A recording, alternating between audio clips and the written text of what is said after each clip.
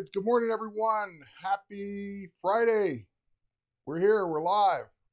At least I'm live. I think I'm live.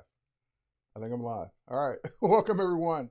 Happy Friday and welcome to Adobe Live. If this is your first time joining us, thanks for being here on Adobe Live. If this is your first time watching one of my live streams, thank you for being here as well. If you're watching this on the replay, thanks for watching the replay. I love replay counts. Replay views are very important to me. All right, so just to give you guys a couple quick housekeeping rules before we dive into today's topic. For those of you who are new, this is Friday, so we do Friday Masterclasses. And when I say we, I mean the photography evangelist here at Adobe. So Paul Tranny usually kicks things off with one on Photoshop, or graphic design first. And then I do one on photography, and then we have a daily creative challenge for Photoshop, and then Paul comes back to do one for graphic design, and then we have one for motion design, which is Jason Levine, who's on sabbatical, so we won't see Jason today. But we then have one for the people that are doing UX UI design with Howard Pinsky, as well as people that want to then come back after that for another design challenge. I think it's Illustrator at that point.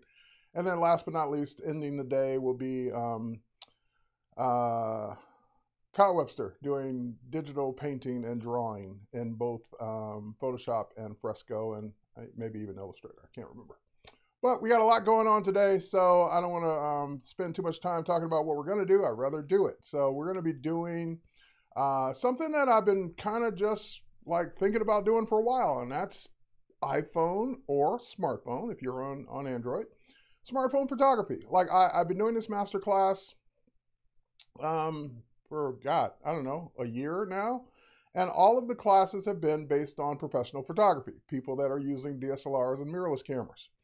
And yeah, I do show some of the mobile stuff. I show like the editing on your phone and editing on your iPad or tablets, but mostly shooting with professional cameras. Well, today we're not going to touch a professional camera at all.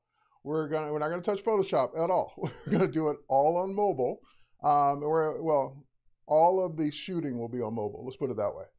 We're going to use a smartphone for everything that we're going to do today, and we're going to. If you're having a problem, Sherry's saying she's having a hard time seeing me. Everything looks good on my end, so try a refresh, Sherry. Hopefully you will get it back. Yep, refresh. Thanks for pointing out for Sherry. Sorry.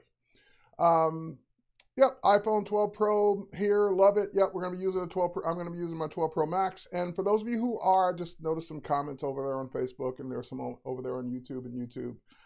If you're watching this somewhere else, that's awesome. But if you want me to see your comments, head over to b.net/Adobe Live. b.net/Adobe Live is where I'm going to be concentrating my viewing on that one chat, because it's just too much to look at all the different questions on all the different chats that you may be watching this on. So if you just want to watch and hang out wherever you are, that's awesome. But if you want me to see your question, see your comment, see whatever it is, then head over to b.net/Adobe Live. All right. What I'm going to do next is kind of I have a laundry list of tips. I know I said 10, but that was just kind of because if I said 100, people probably wouldn't tune in. We're going to definitely do more than 10. But I wanted to get 10 just as a base foundation, and then we'll dive in and do a lot more than 10.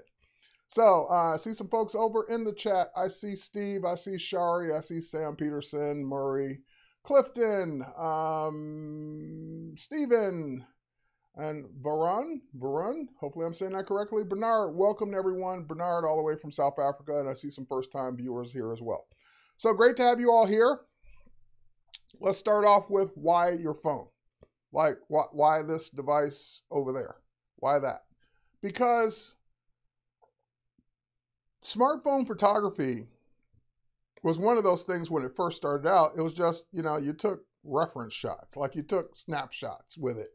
No one really considered it a serious camera, because when they first came out, the resolution was super low. The quality of the images didn't look really that great. And you were just taking pictures because you could, because it was a device you had with you at all times. Well, now the manufacturers that make smartphones have concentrated in many cases their engineering around the camera because they know that's one of the main reasons people buy a new phone. Like you buy an upgrade because it has a better camera. That's one of the main reasons. Apple has over 1,000 engineers working on the camera alone on the iPhone. So that lets you know how important it is to Apple. Samsung, all the other ones, the same thing. They spend a lot of time showing you how great the camera is in their ads and how great the camera is in their commercials. Because they know all the other stuff you already do. You already run apps. You already got a great screen. You have, decent, great, or good battery life, whatever it is. And you have water resistant and all that other stuff. They know you got all that. So what's going to make you upgrade? A better camera, a better being able to take better shots with your phone. And so I decided to take this masterclass and dedicate it to getting better shots with your phone. Larry Becker in the house. I see you there. All right. So since it's the camera you have with you at all times, let's talk about some basics right off the bat. So tip number one, and this is tip number one, regardless of what camera you're using. Clean your lens. So one of the things that will make your images look blurry, look out of focus, look like they're not great is your lens is dirty. So get a lint-free cloth. You can get a small one that goes in your wallet. You get one that you keep with you at all times, and just literally go ahead and clean all the lenses, all the different. Look, this has 3 cameras, so clean each one. So if you're gonna take go take it out of your pocket, take some serious photos, then first thing you want to do is clean it. Now, the thing that people always tell you that, hey, clean the camera, clean the lens, clean the thing that you're gonna shoot with. Tip number 2 is a lot of people take selfies and they never think about the other camera. There's a camera up here. Clean that one too. That's the one that's taking all those shots when you're holding your phone up in front of you. You're taking those shots in the mirror, so forth and so on. So take the time to clean not just the back cameras, but the front cameras as well. All right. Now, interesting fact point is that my friends, like some of my close friends, some of my work colleagues, some of my people that I've known for years, send me photos all the time because they want me to fix them. They want me to make some adjustment. They want me to do something to the photo. A friend of mine, dear friend of mine, from years ago, just sent me a photo the other night. He wanted his wife to be extracted from the background because the background was busy. So I get this all the time. But one of the shots I got recently, and I'll show it to you in just a second here, and this is tip number 2 besides clean your camera, is clean whatever the subject matter is going to be. So if you're taking a picture of, a little statuette, take a few moments to wipe it down, because what you're glancing at and you're not seeing anything on it right now, that's the stuff that will show up in every shot you take.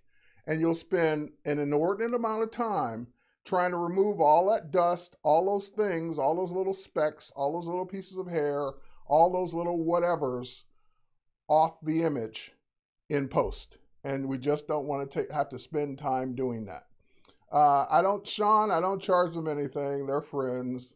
I don't charge them anything. All right, anyway, so let me switch over to, now I'm saying clean the subject, but what if your subject's people? What if your subject's a setting? What if your subject's like my friend's having lunch?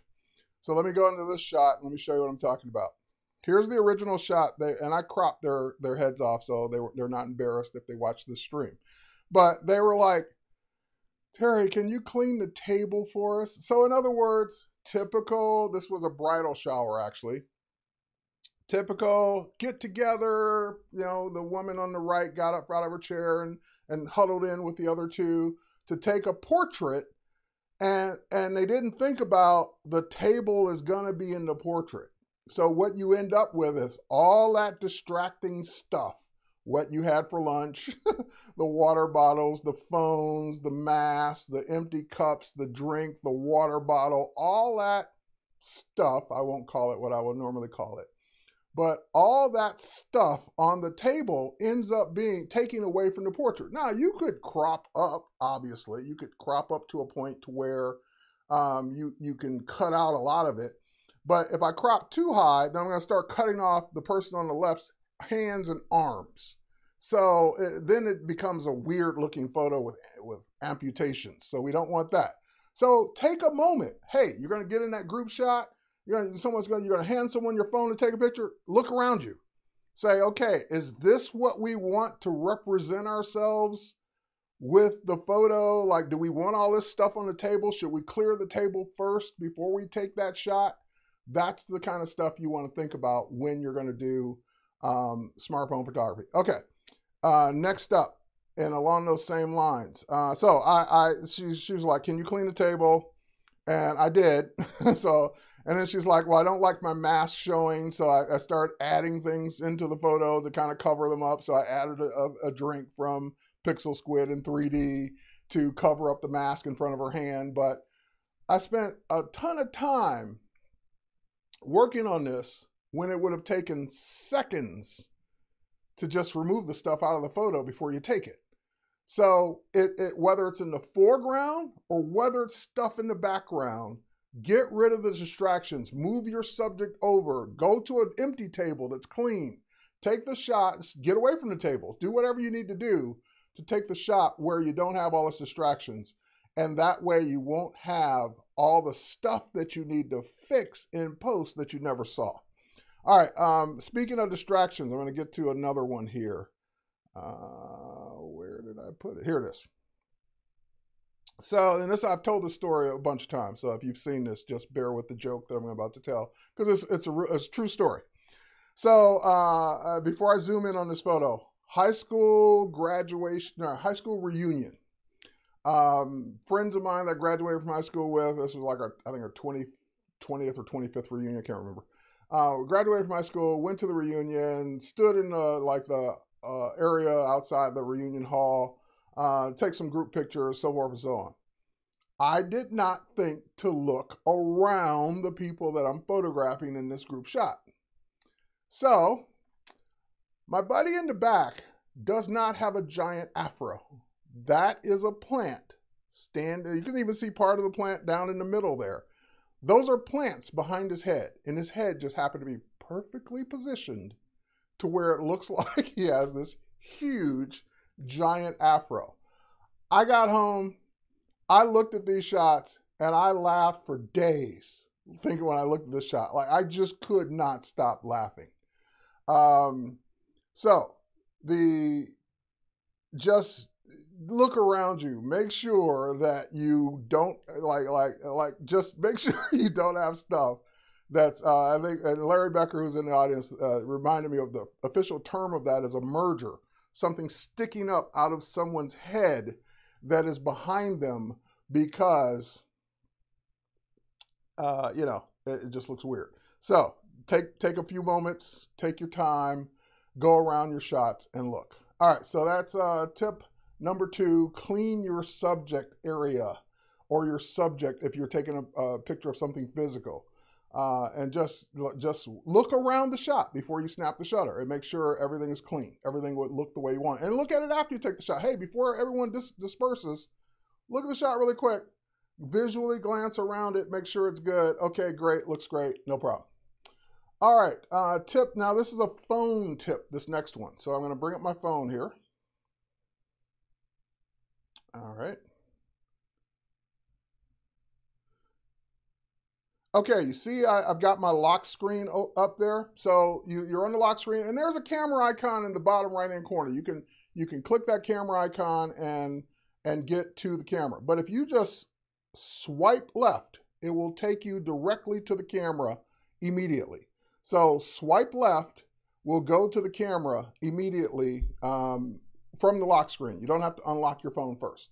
So that is tip number 3. Tip number 4. Get low for better angles. So I'm going to get out of the camera, go back to this. And what do we mean by get low? So for example, I got a photo here that this is one. I didn't take this with my phone, but I had my mirrorless camera there, and I took some behind the scenes shots with my phone. And I'm standing in the middle of the street there taking a picture of Manhattan Bridge, and I'm just like, click.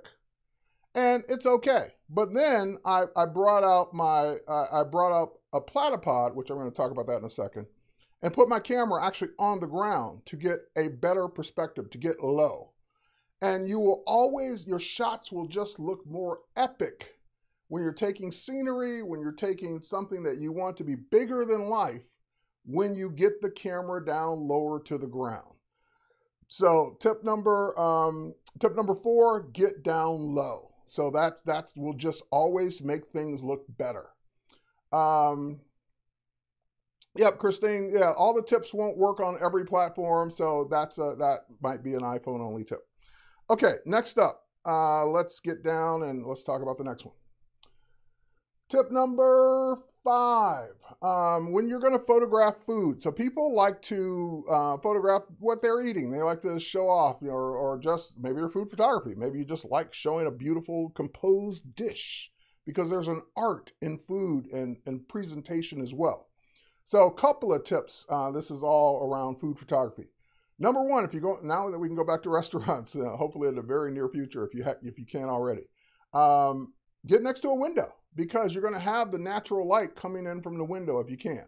So if there's a window or an opportunity to sit outside, and you're under an awning because you don't want to be in direct sunlight, but if you can get outside or get by the window to do your shoot. But that's not the tip. The tip is shooting the angle of the food. So for example, this is the angle people typically shoot food at. They shoot like, you see people doing this all the time. They'll sit there and they'll hold their camera like that and click, or like that and click. And they're shooting basically down at a 45-degree angle. Now I'm a little lower than that, but that's kind of what I'm referring to. They shoot at that angle down. Now this one actually includes, one of the tips is get in tighter. Like really show off the food or show off the presentation. Don't shoot way back here and you just have all this empty space and silverware and all that other stuff around. If you're trying to shoot the food, shoot the food. Don't shoot all the other stuff that has nothing to do with the presentation. The phone in the background on the table, the empty glass, the dirty water container, all that other stuff. I'm joking. But all that other stuff, the other person's plate, get that out of the shot. So again, if you're trying to really make a better looking food shot, then make a better looking food shot. So this is a better example where it's getting down a little lower. Still should have got rid of that glass, because that glass has a little spot on it. Now I can fix that little spot. It's not the end of the world, but getting down lower, getting closer to your food. Even better yet, this one. So getting right up on it. Like putting your phone like right up, not touching, but close to your food. So really, then it's about the food. It's about, oh, look at the sauce. Look at this. Look at that. Look at how tender the meat is. Look at, if you don't eat meat, look at how great the vegetables look. Whatever it is, get right in there, because now it's all about the food. It's nothing to do with the plate. There's no glasses. There's no distractions. There's none of that other stuff around that makes you think, hey, I need to fix all the other stuff around it. So just get tighter on the food and get down at the food's level. Oh, now, does that mean that you can't take it at any other angle? So I showed this one, and I got right to it. Now, if you're shooting a cup of coffee or a cup, well, obviously shooting directly sideways, you won't see the coffee. So that one you kind of need to shoot at an angle, but you still need to get in tight. But then there's this the other option is, if you're not going to get down tight, you're not going to get down low, then get directly above it. I don't mean at an angle. I don't mean 45 degrees, 15 degrees, whatever. I mean shooting straight down on the plate.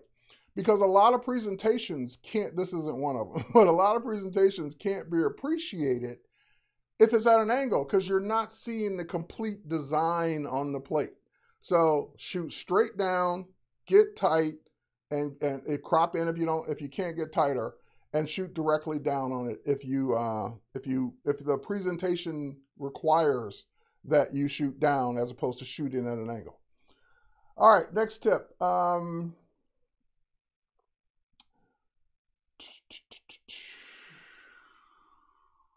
All right, let's do this one. So we're gonna actually take a picture now.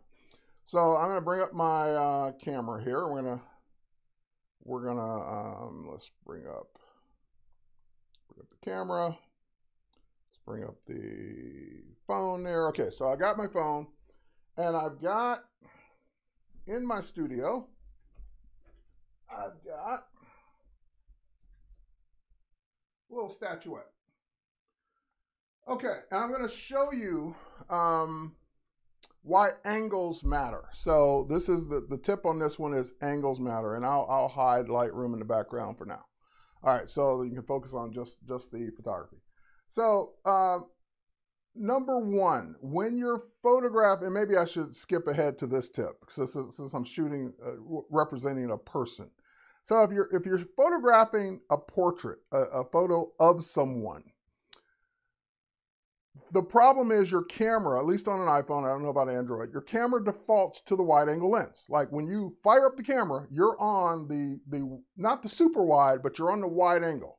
So you're on the wide lens. And when you photograph a face with the wide lens, you're basically distorting that face. You're telling that face to be fatter, to be rounder, to look distorted, so forth and so on. So my first portrait tip will be switch to the telephoto lens, even if you have to back up some, because when you switch to the telephoto lens, it won't give you that distortion. So I'll take that shot too so you can see the difference. All right, now that's whatever tip that is. I'm not going to keep counting anymore because we're going to go past 10. All right, so that's that tip. Now, next, what about the angle? When we're taking selfies, we want the camera up high. We want to shoot down on ourselves, and that's fine. But when you're taking pictures of other people, or people are taking pictures of you, if you shoot down on the person, you're making the person look shorter. Guaranteed. So if you have a thing about being short, shooting down on you only makes you look shorter. So just keep that in mind. If you've seen full-length portraits or full-length pictures of people, and the camera angle was up high, I guarantee you they look shorter than they really are. All right, so then you might think, okay, shoot straight on. And you can shoot straight on, and that's okay. But if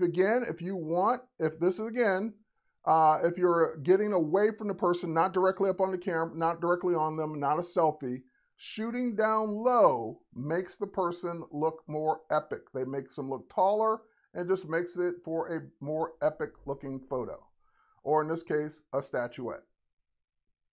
Okay, so I'm going to bring back up Lightroom, and I'm going to show it. I already shot this before, so I'm just going to show you these examples, and from when I shot them yesterday. Okay. I don't need to look shorter. Yeah, I don't need to look shorter. I don't need to look rounder. I don't need to look any of that.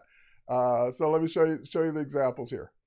Okay, so just so you can really get a feel for it, that's the wide angle lens. Look at the face and look at how round the cheeks are and how the hat that she's wearing is almost completely gone because you're shooting a wide angle lens straight on. Now, that's the telephoto lens. Look at the difference. Just switching lenses, switching cameras on your smartphone went from that to that, just by switching to the telephoto lens. Now on the iPhone, for example, you have portrait mode. That's the perfect mode to be in when you're shooting portraits. That's why it's called portrait mode. You might notice that you bring up your camera, it's on wide angle, and then the minute you switch to portrait, it zooms in, and you're like, oh no, I gotta back up some. You know why it zooms in? Because it's using the other camera to make a better looking portrait. So it's using two cameras actually, but it's using the portrait lens or the portrait camera in your phone to make a better, or telephoto I should say, the telephoto camera in your phone to make a better looking portrait. All right, so now next up, this is shooting down on it. So shooting down, it's okay for a statuette, but shooting up makes it look epic. So again, down, it's okay. Shooting up, oh wow, look at that.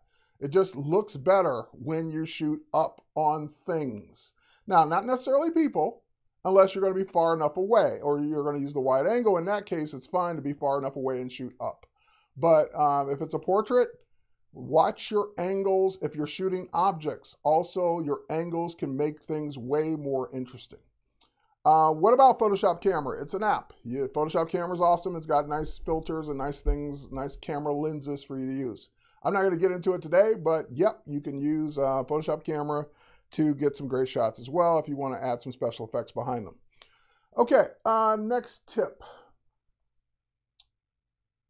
So your camera by default shoots, go switch back to the camera. Your camera by default shoots a 4:3 aspect ratio. So, so you'll notice that they're not square, but they're certainly not as wide as you would get if you were shooting video. Because you'll notice that when you shoot video, look how much taller it got. So this is photo, and this is zoomed in photo, and this is video. So video is going to give you a taller frame, but not necessarily distorted. It's just taking more advantage of the aspect ratio. So how can you shoot a still in 16:9 to get that? Well, on an iPhone, if you're already in video, you can actually start a video and then snap the photo. There's a shutter to the right, so you can snap a photo while you're shooting video. But you don't have to go through that just to get 16:9. So I'm going to go back to photo. And you'll notice there's a button at the very top, the little arrow pointing up. If I tap that arrow, that gives me, you see that 4:3 down there in the middle? If I tap on 4:3, that gives me the ability to switch to 16:9. So now I can take a 16:9 shot, even in RAW, which is awesome, and I get a 16:9 shot of my image. Again, angles still matter. Shooting down low still matters. But now I get to take advantage of that taller 16:9 frame. Okay. Let's see what's next. Next up on my tips. This is one that I don't know that I can, I didn't try it here with this small setup, but this is kind of a cool double exposure technique with the pano mode on your phone. So, and I'm sure Androids have pano as well. And it's basically, if you've ever shot a panoramic, you need a super wide image. You'll notice that you can go into pano, you can tap, and then you just pan your phone around, and then when you're done, you stop it, and it stitches it all together and makes a super wide panel shot. People have figured out a trick to get a double exposure, meaning that the subject that you start with, like the person, is in that same panel more than once. What version of iPhones are these features on? Helena, everything I'm showing you, with the exception of the RAW, is on iPhones for like the last 6, 7, 8 years. iOS is the version, like you want to make sure you're on the current iOS version to get the way the features work. But I haven't shown you anything that hasn't been out for years. Portrait mode's been out since, I don't know, iPhone 7, iPhone 6. Like all the stuff I'm showing you has been out for years. It might be in a different spot depending on your iOS version, but I'm not showing you anything that hasn't been around for a long, long time. Okay, so next up, let's talk about that double exposure technique. I'm going to see if I can pull it off. If not, then you'll try it in more space. All right, so let me put up a different subject here. I'm going to put my Ken dial here. Ken's great for portraits. All right, so there's Ken. You can't see it yet. Let's switch to the camera. And let's get out of the swipe down thing. Let's go into Pano. All right, so I'm in Pano. This is the Pano feature that I talked about. Now, in order for this feature to work, and I'm going to have to talk you through it while I do it, because I'm going to need both hands. All right, so basically what you're going to do is you're going to start a little bit to the left of your subject, and you're going to go ahead and start your pano. And you got to start moving a little bit. And then all you do is stop moving. and your subject moves over. Ah! Your subject moves over. Ah! Okay, I'm gonna have to cancel that one. Hold on, Ken keeps falling. All right, let me put him a little further back. Okay, let's try it again. So panel, start moving, stop moving. The subject, which is usually a person, jumps over to the other side. And then you keep moving to complete your panel. And when you're done, if it worked, oh wait, hang on, was I not taking it? Nope, it didn't. Well, you can start to see it there. You'll get the person in both shots. I'm gonna try it one more time. All right, I'm gonna start from way over here. Panel, pan, stop. You tell the person you've stopped. They move over. Oh, I know what's happening. It's stopping because it sees my hand there. Hold on. All right, let's try it again. It stopped capturing. That's why it's hard to do it with a dial. It's easier to do it with a person. All right, here we go. Pan, stop. Person moves over, keep panning. All right, I might have it that time. I didn't. Well, what you will end up with if you have a real person doing this is you'll have the person in the shot twice. They'll be in their original spot, and then they'll be in the other spot too. It's hard to do it with a small studio like this, small setup, but it's a cool effect when you see it. All right, just because I refuse to give up, I'm going to try it one last time. Panel, panel. Okay, stop. Yeah, if you stop too long, then it stops. All right, let me just keep my hand on it. Panel, person,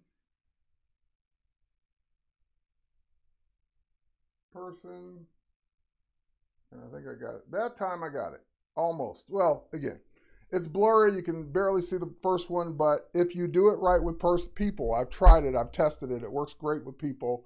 It's hard to do it with inanimate objects because, again, the stopping, hand holding, if you do it on a tripod, you probably pull it off. But try that double exposure panel look, and that tip will hopefully yield some cool results. Again, try it with people as opposed to objects. It works much better because you can just stop and the person can move over, and you don't have to worry about the camera.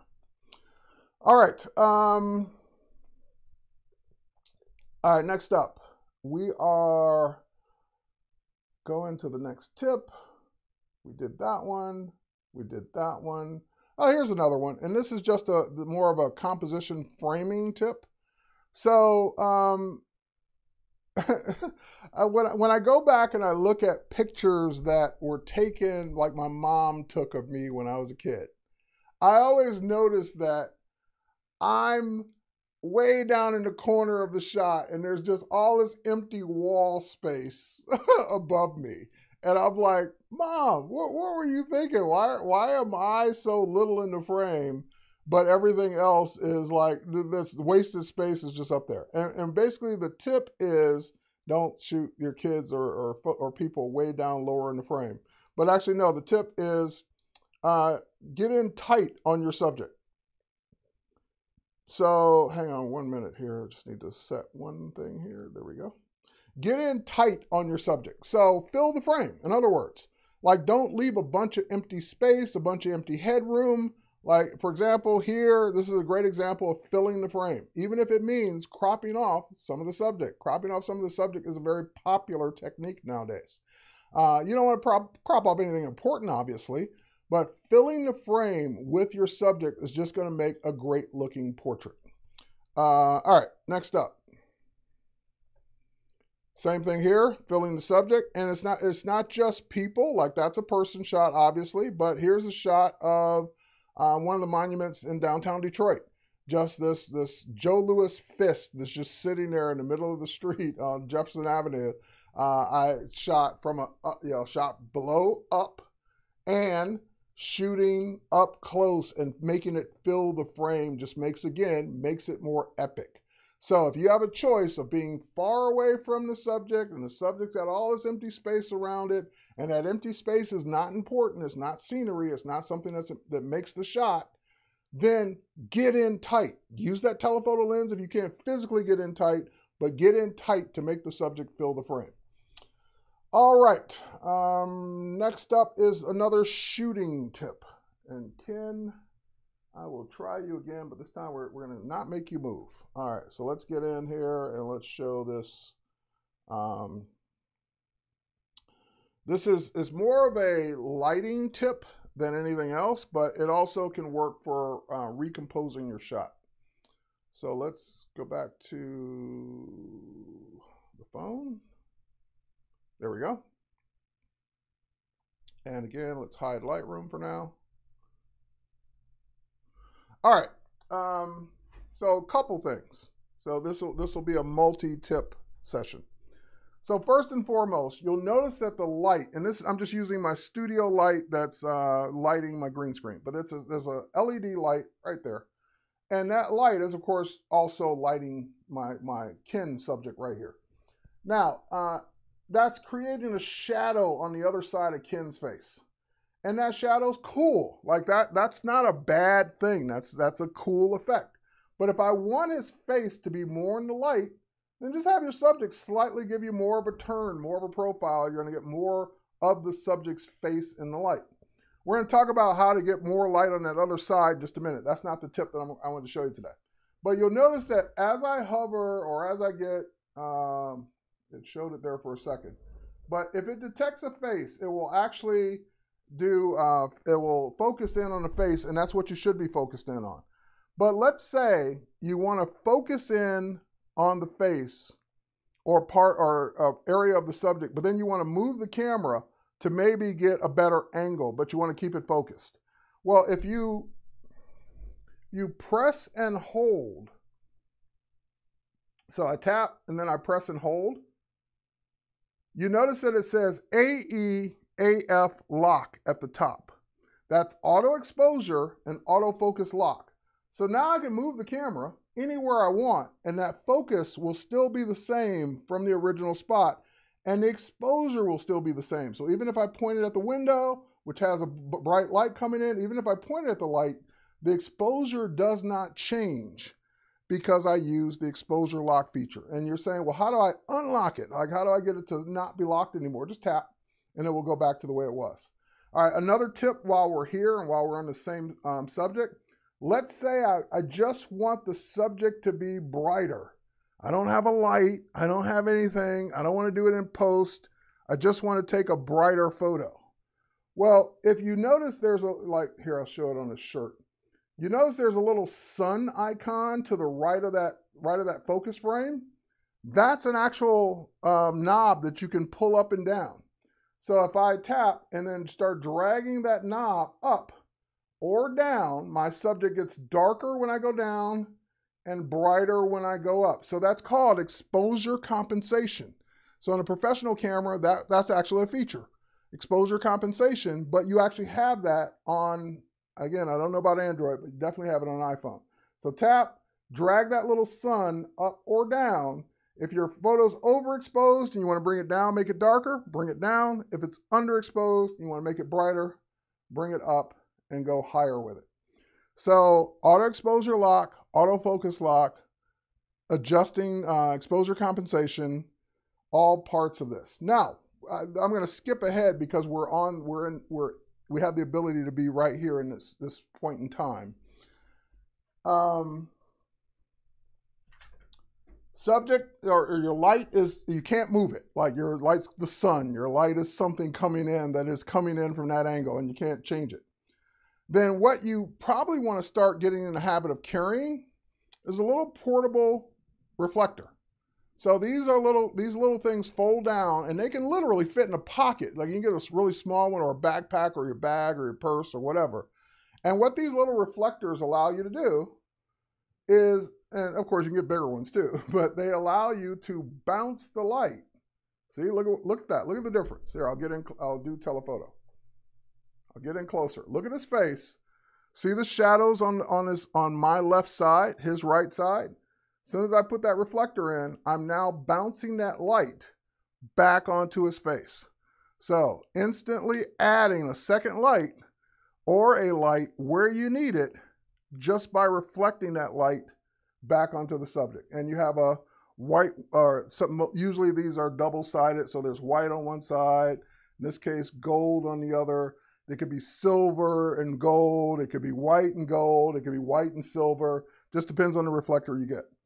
White is typically going to be softer, so that's going to give you a softer light. And gold and silver, see how much harder and how much more definitive that light is versus the soft white light that you're bouncing back on the subject. So use a reflector. Don't run away from light, and embrace it, engage it.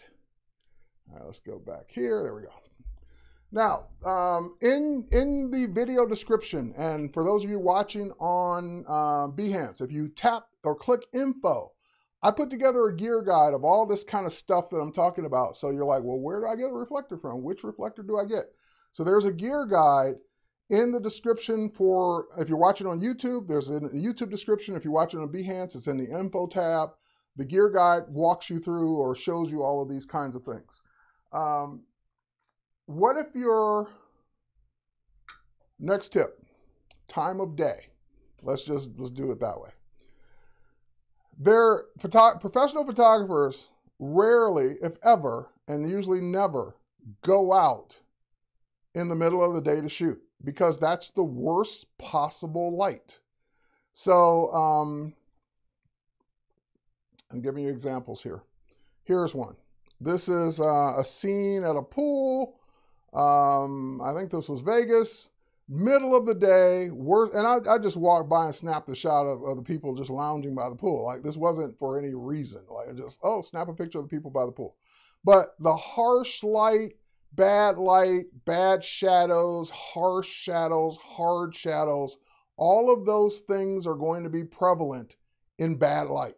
Like, bad light is just bad light. It's just stay away from it, avoid it if you can. I'm going to give you a tip. If you have no choice, like for whatever reason, you have to be out and shoot this in the middle of the day. But if you can avoid it, don't be out in the middle of the day.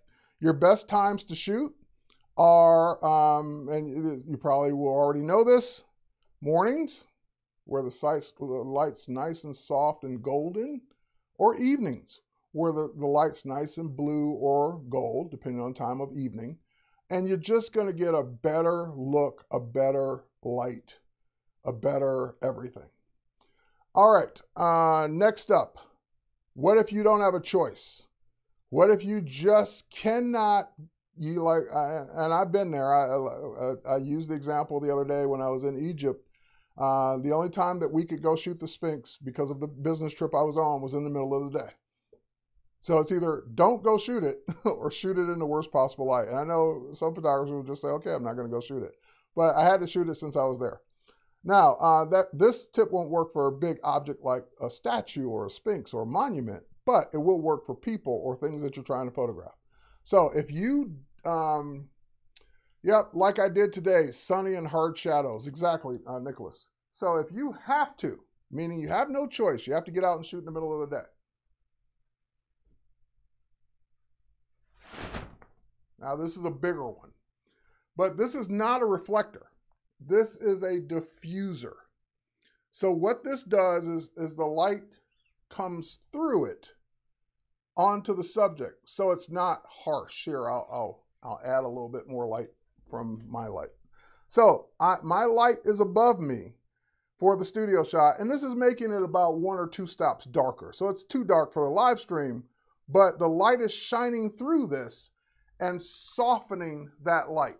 So if you just have to get out in the middle of the day, that kit in the reflector kit I listed in the gear guide comes with a diffuser, yellow, silver, white, and black for your reflectors, or well, you say, well, why would it be black? To block something, like you want to block light. So it comes with all of those different materials so that you can take one kit with you, and it's not this big size. You can take one kit with you and be successful when you're photographing, when you only have one light or you only have to use natural light. Okay, we're running really low on time, surprisingly. So let me get through a couple more of these. We did that one. We did that one. So let's talk about framing. When you're shooting a landscape, where do you point? Like, do you point up? Do you point down? Do you point at the ground? Where do you point? You put the most interesting things in the frame. So for example, this road's not all that awesome. It's just a road leading to wherever it leads to, and there's some foliage on the left and right hand side. It's not awesome, but the sky is awesome. So if you look at the ratio of what's in the frame, there's more sky in the frame than there is ground. So you you break it up by what's more interesting. If you're like shooting a cool scene, is the sky dull, blue, no clouds, gray, whatever, then point down more. Shoot more of what the foreground is if the sky's not great. If the foreground's not great, shoot more up. If both are great, awesome sky, awesome foreground, then you're going to use the 1/3 rule. You're going to still point up, but you're going to, like, your horizon line is going to be 1/3 of the frame in the frame up. So same thing here. The sky wasn't awesome, so I concentrated on the mountains because they were more awesome than the sky. All right, and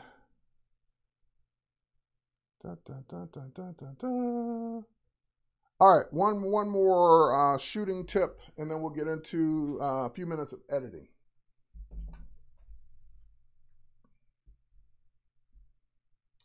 All right, let's go back to the statuette.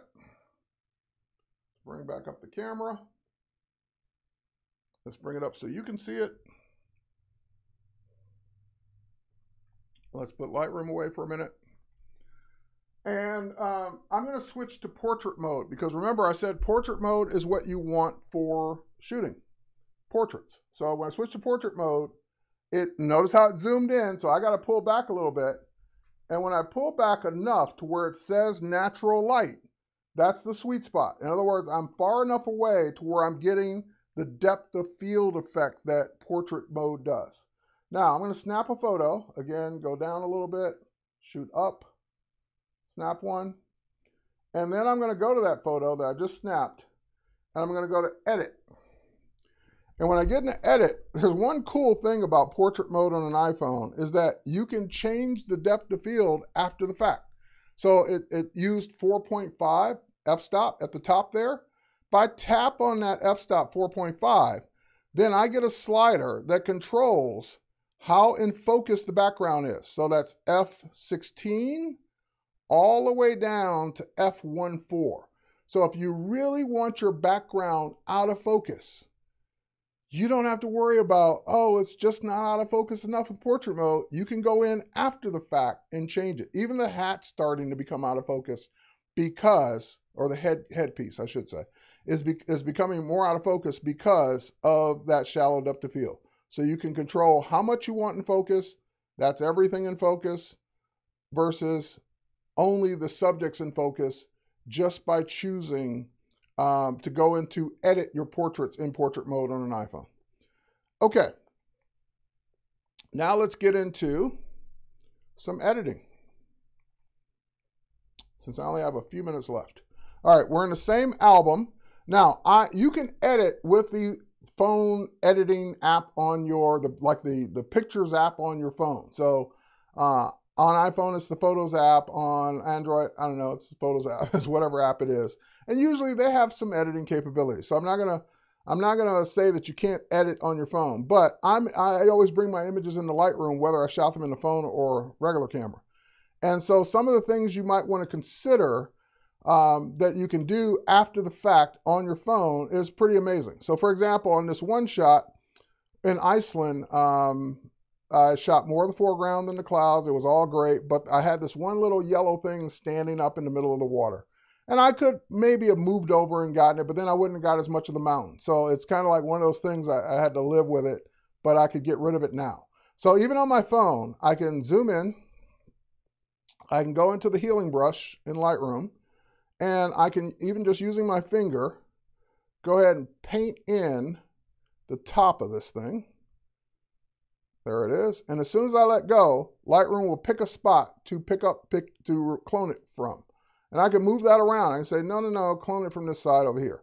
Then once that's done, then I can go ahead and get the rest of that pole that's down at the bottom there. And again, move this around and get a better spot to pick up from, and use that to get rid of distractions that are in the photo that you couldn't avoid, because sometimes you just couldn't avoid. All right, next up. One of the things that bugs me the most is bad white balance and crooked horizons. Those are the things that stand out. So this is blue hour. This is like sun going down, Mercedes-Benz Stadium in downtown Atlanta, but it's too blue. Like, it makes the whole scene look blue. So when you go into color, you have a white balance eyedropper, which is probably not going to make much of a difference in this shot. But I also have a temperature slider. So I can slide the temperature to make it less blue by adding a little bit more warmth to it. So I can just warm up that shot a little bit more to make it less of a blue stadium. All right, so you can fix your white balance after the fact, especially on people. Like, you don't want your people to be yellow. You don't want, like his shirt should be white. It's yellow. Their name tags, his shorts should be white, but everything's yellow because of the fluorescent lights above. So instead, I'm going to go to color, and this time I am going to use, color, not light. I am going to use the white balance tool.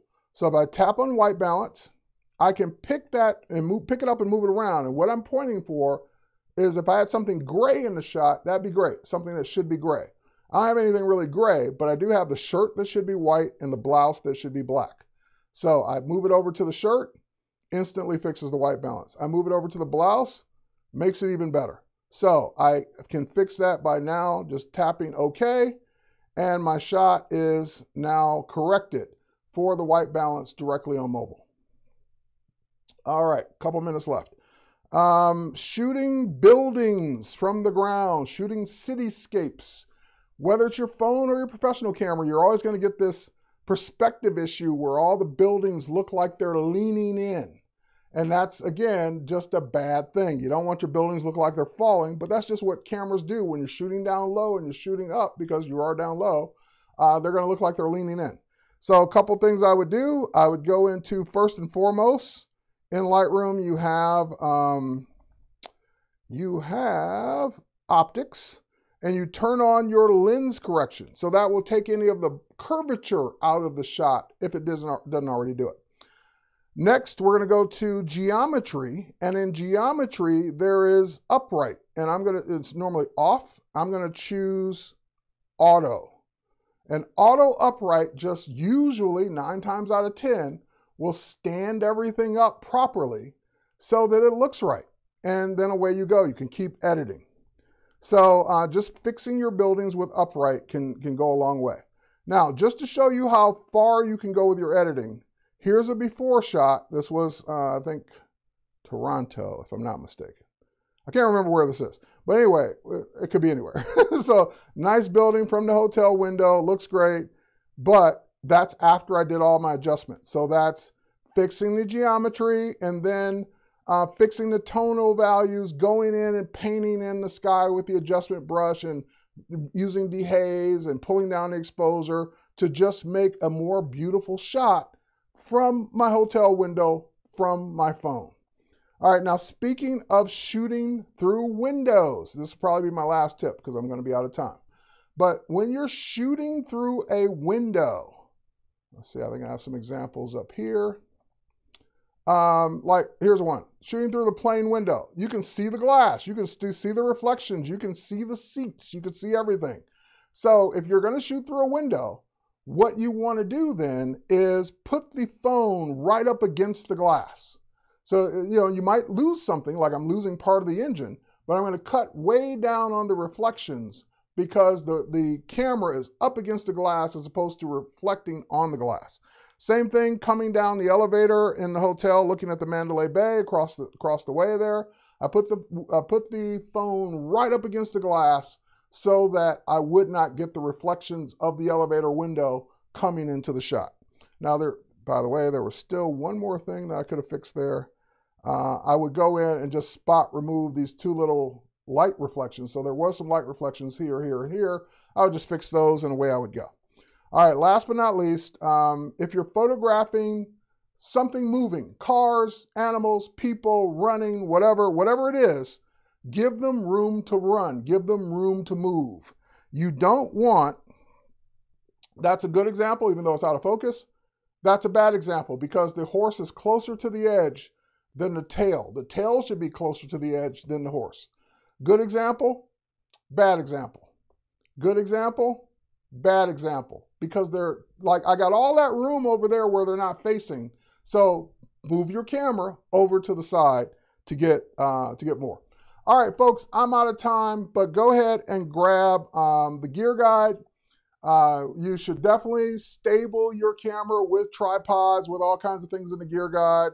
There are portable lights that you can use. If you want to light your subject, they're in the gear guide too. Diffuse those lights, make them softer, so forth and so on. And thanks everybody, and we'll catch you on the next one. Bye everybody.